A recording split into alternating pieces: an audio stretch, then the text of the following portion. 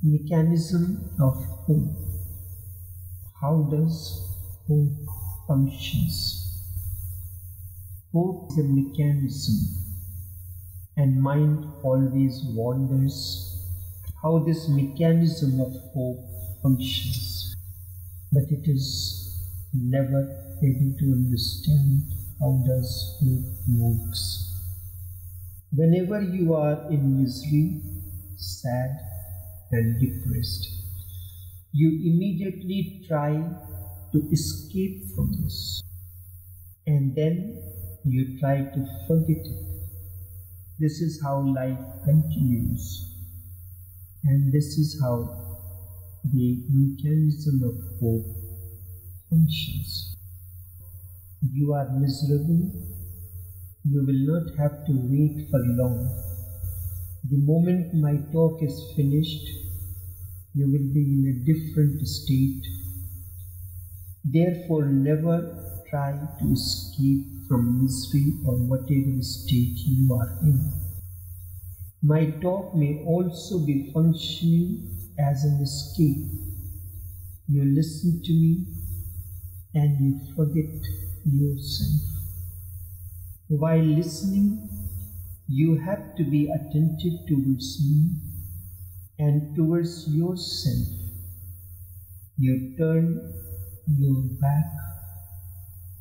You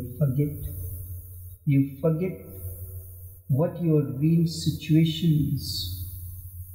I talk about bliss, ecstasy, and harmony. That is real to me, but to you it becomes a dream.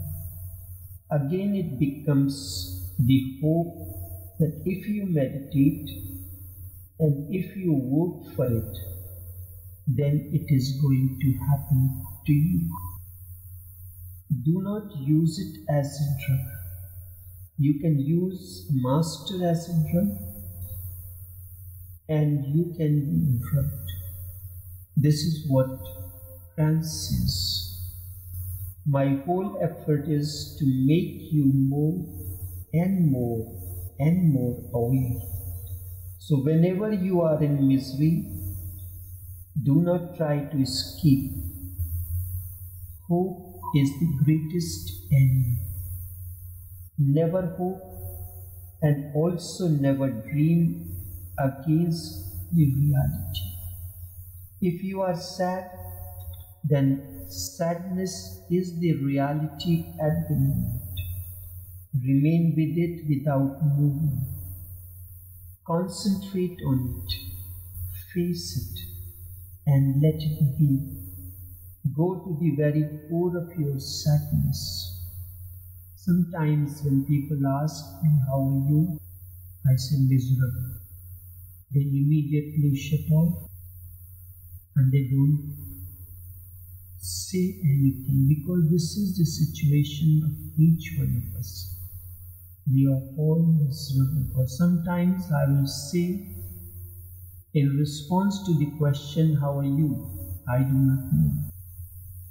When I say I do not know, I accept everything as it is. And when I say I am good or bad, it is a judgment. I am judging a particular circumstance and situation and then responding. Suppose you meet someone and the person asks you, how are you feeling? And your response is not too well. I have a little pain here and a pain there, and so the person will immediately respond, yes, I too have that kind of a pain. And these things consume one another. Concentrate on it, face it, let it be, go to the very core of your sadness, and in that it will vanish. Do not move to the opposite of it. It is going to be a bitter experience in the beginning.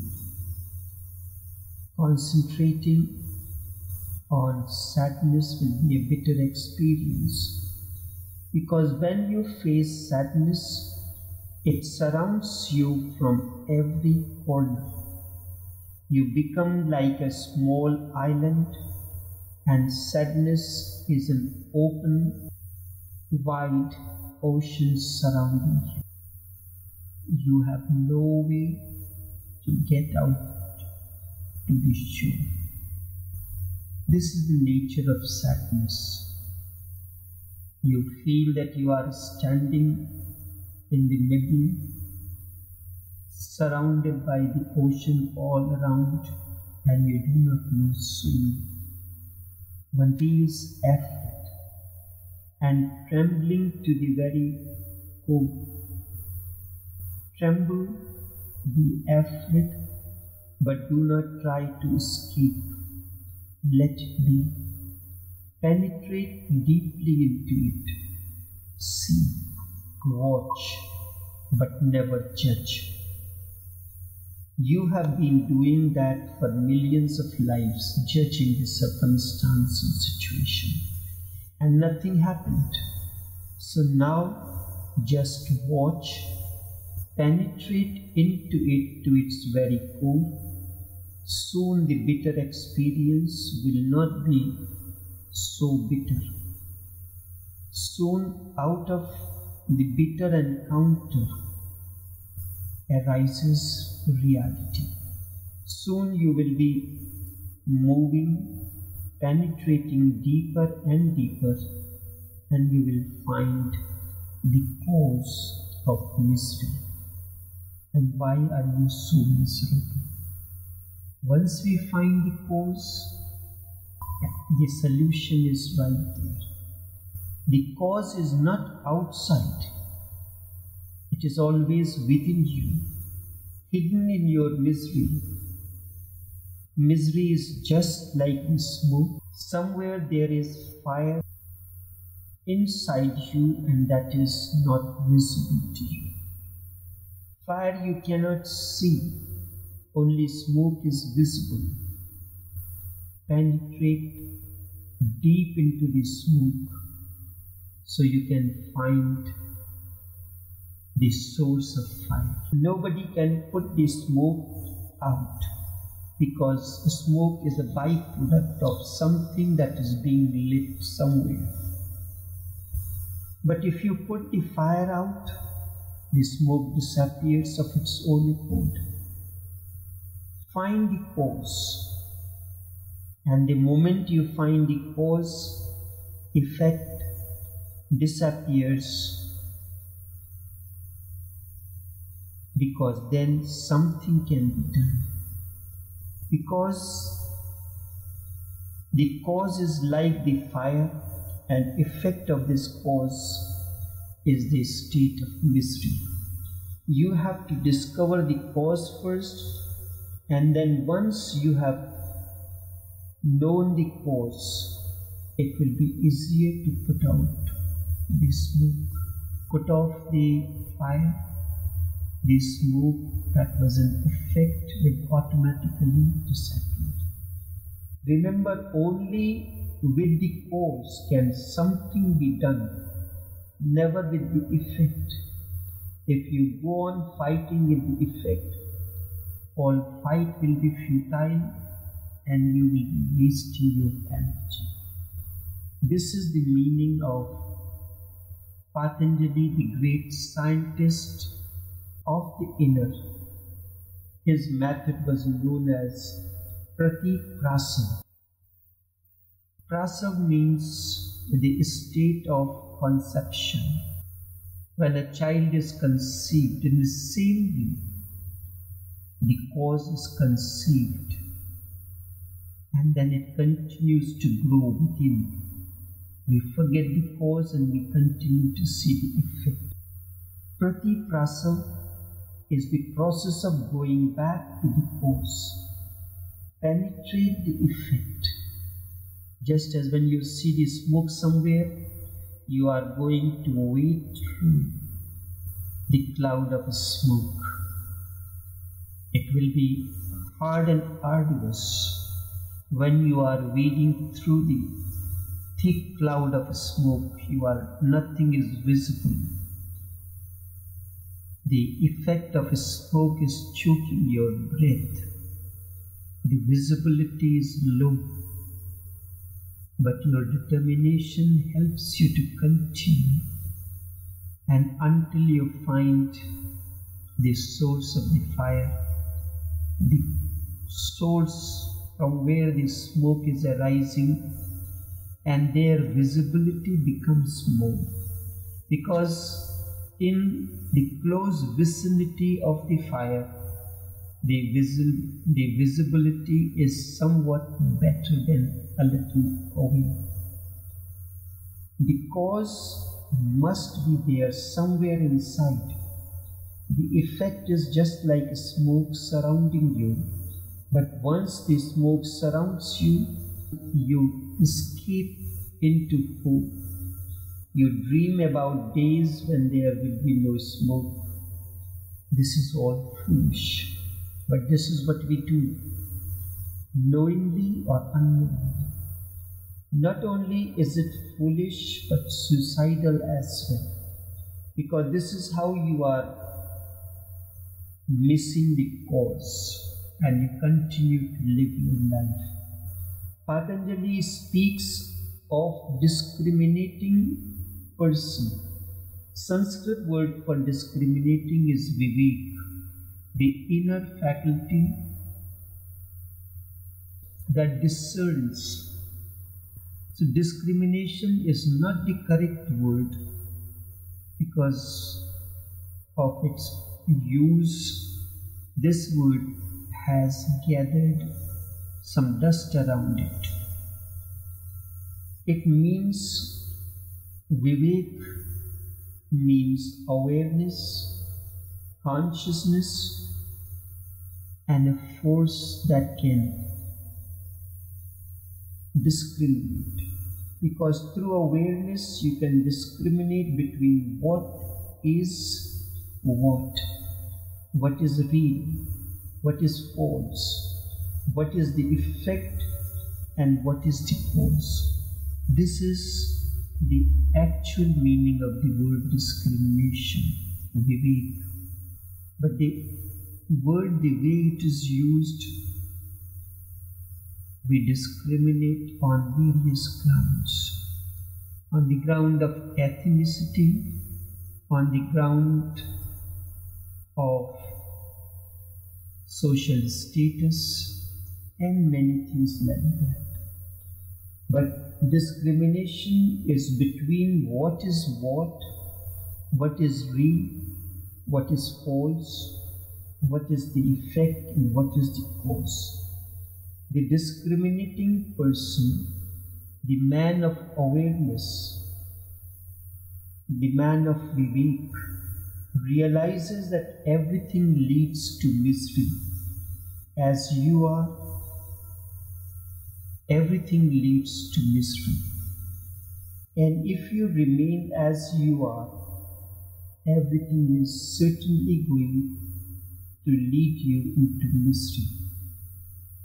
It is not a question of changing the situation. Instead, it is a question of a very deep-rooted thing within you.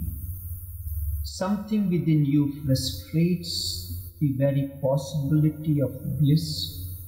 Something in you goes against your flowering into a blissful state. The man of awareness comes to know that everything leads to misery, everything without any exception. You have done everything, but you have watched that everything leads to misery. If you hate, it leads to misery, and if you love, again it leads to misery. There seems to be no logical system in life. Man hates, it leads to misery. Simple logic will say that if hate leads to misery, then love must lead to happiness. So instead of hate, you begin to love, and that too leads to misery. What is this? Is life absolutely absurd and irrational? Is there no logic? Is it a chaos? You do whatsoever you want, and finally comes misery as the result.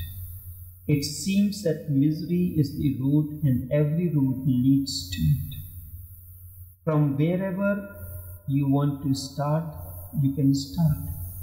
Right, left, in the middle. Hindu, Muslim, Christian, Jain, man, woman, knowledge, ignorance, love, hate, everything leads to misery. If you are angry, it leads to misery. If you are not angry, that too leads to misery. It seems that misery is there and everywhere. Whatsoever you do is irrelevant. Whatever path you choose, you come to it. I have heard a story, and I loved it always. A psychoanalyst was visiting a madhouse. He asked the superintendent about a madman who was crying and weeping and beating his head against the wall. He had a beautiful picture of a woman in his hand. Asked the psychoanalyst, what has happened to this man? The superintendent said, this man loved this woman very much. He went mad because the woman did not marry him. That is why he has gone mad, and he still wants to get married to that woman. Logical, it is simple. But next door to him was another madman, and he was also crying and beating his head. He had a picture of the same woman in his hand, and he was spitting on the picture and using all kinds of four-letter words.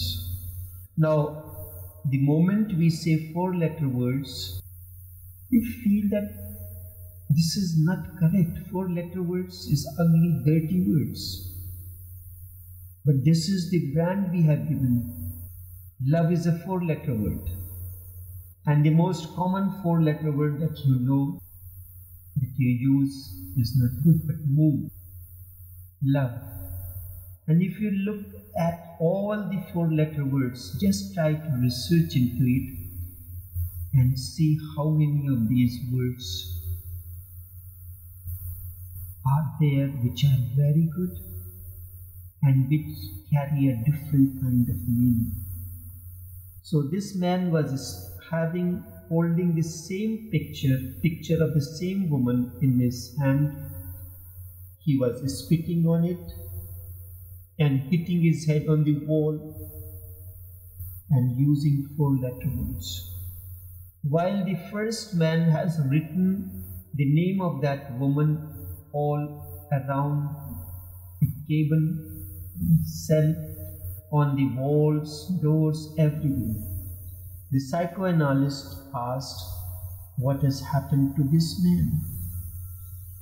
He has the same picture, but his approach is different. What has happened? The superintendent said, this man was also madly in love with the same woman, and she finally married him. So first man was in love with that woman, but the woman was not in love with that man. The woman was in love with the second man whom she married. Whether a woman rejects or accepts makes no difference. So the first man was rejected by the woman, and he was sad, he was mad. And second man was mad because he was accepted by the woman. Whether a woman or a man accepts you or rejects you makes no difference. Whether you get married or you don't, this too makes no difference. This is the situation of each one of us. This is the dichotomy.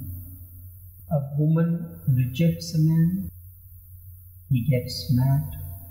A woman, the same woman, marries a man, he gets mad.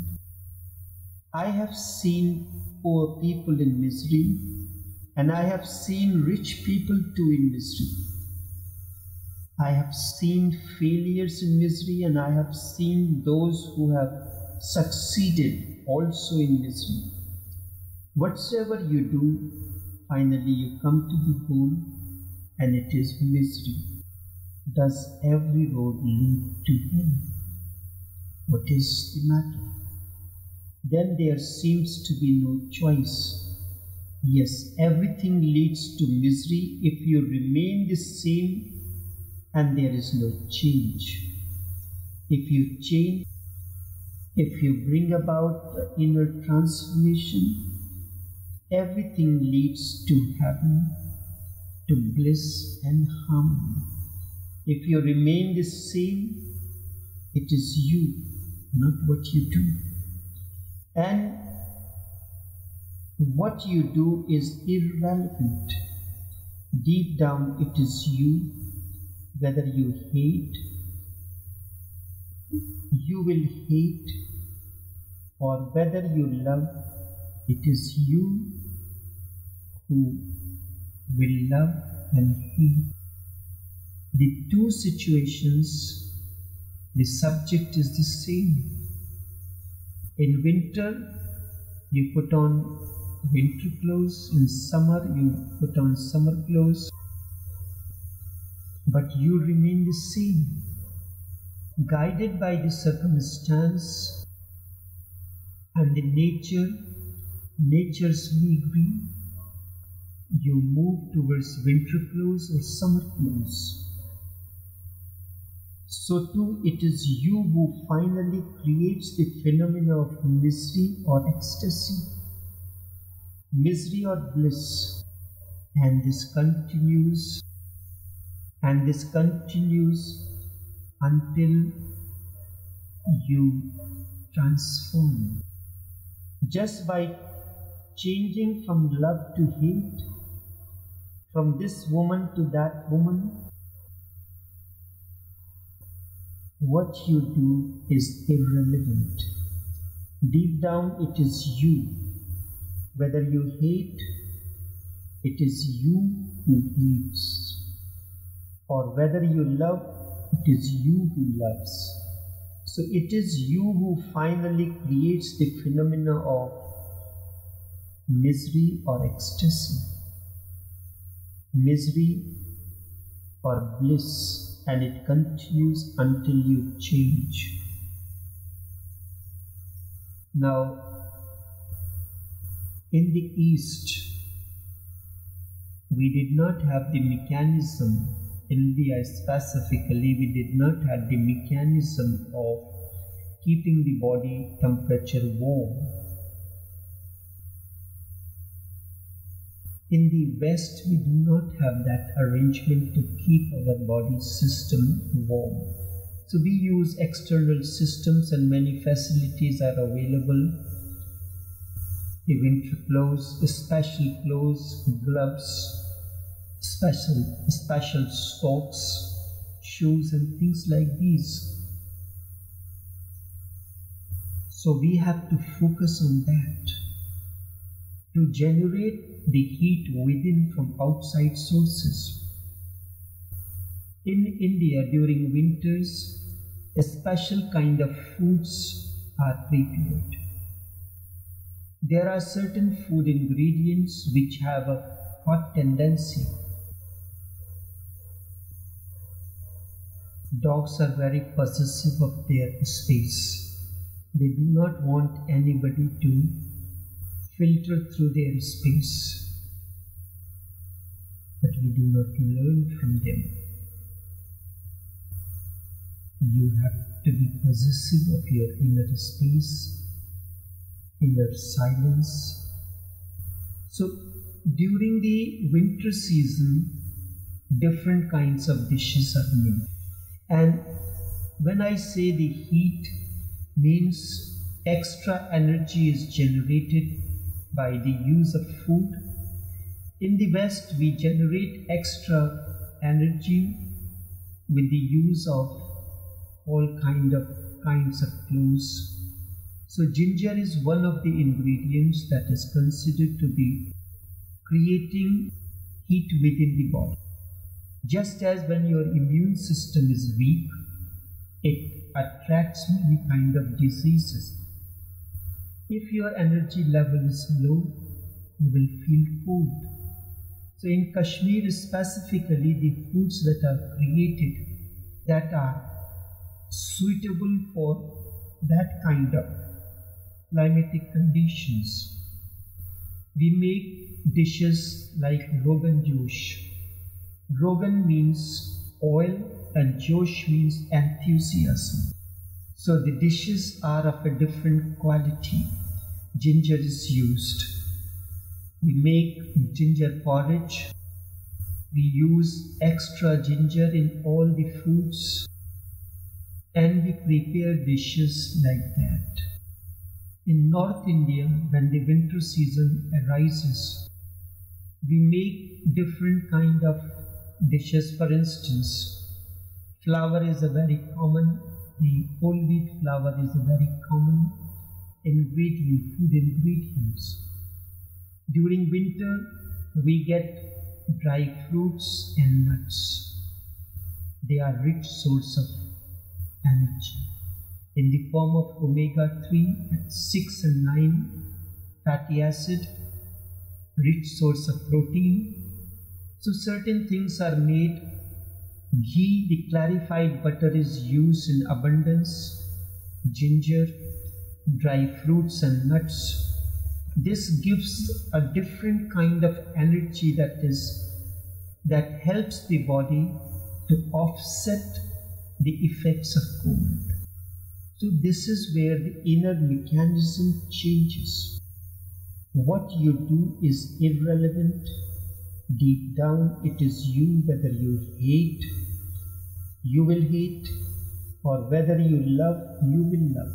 So you are not affected by the outside condition. Instead, during the approach of the winter, you have prepared yourself.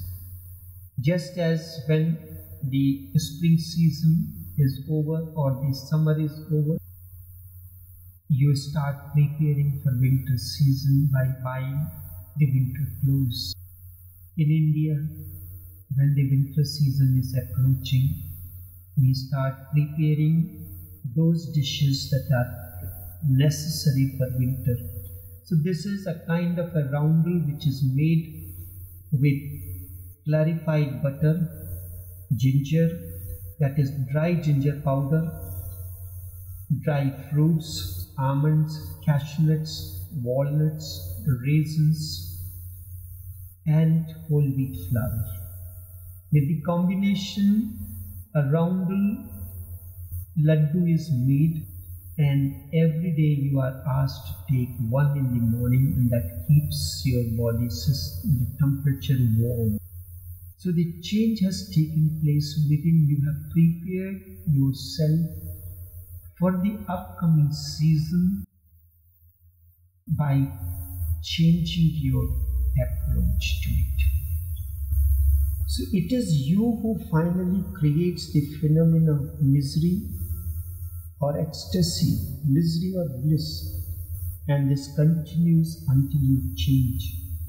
Just by changing or moving from hate to love, from this woman to that, from this house to that house, this man to that man, will not help. You are wasting your time and energy. We hope that something will change. Things will change only if you focus on bringing a change within you.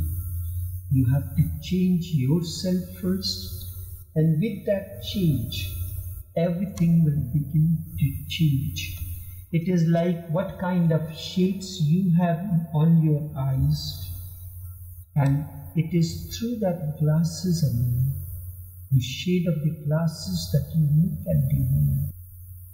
When you are transformed, whatsoever you look at it, it will be a totally different kind of a thing. I have heard there was a beautiful hill, two hills, and in between there was a valley, a beautiful piece. Seen tourists used to go to visit that place. It happened 3 people from different professions went to visit that. First was a lover of nature. He looked at the 2 hills close by, in between a valley, a waterfall, a stream flowing through, beautiful trees. What an example of nature's beauty. Nature has converged here in this spot in all its beauty and splendor, was the remark of that person who was the lover of the nature. The next one was an engineer. He visited the place. What did he say? What a beautiful example of nature's architect. I have never seen such a beautiful piece of architect anywhere. Really, nature's architect in its glory. Third was a politician. What a criminal waste of energy in this desert place. No one is living here. Had it been in my constituency, I would have won the election. Had it been in my constituency, I would have won the election. 3 different people, the circumstance, the situation, the scenery is the same, but their makeup of the mind was different. One was the lover of nature, the other was an architect, an engineer, third was a politician, and the 3 gave 3 different versions of the same. These examples I give you, you may laugh, but this is how the reality is. This is how we are. We see things as we are, not as they are. And when you move from one pole to another without bringing about the transformation in you, nothing is going to happen. You will be looking out for the tranquilizer of hope. Hope is a tranquilizer. Never use tranquilizers to feel happy. Instead, go to the very core of misery. The moment you go there, you wait through the smoke that surrounds you.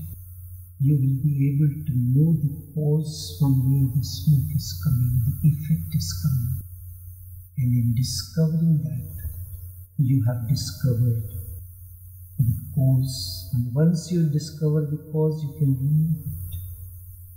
And that can be removed only by bringing about the inner change in you. And that is the way.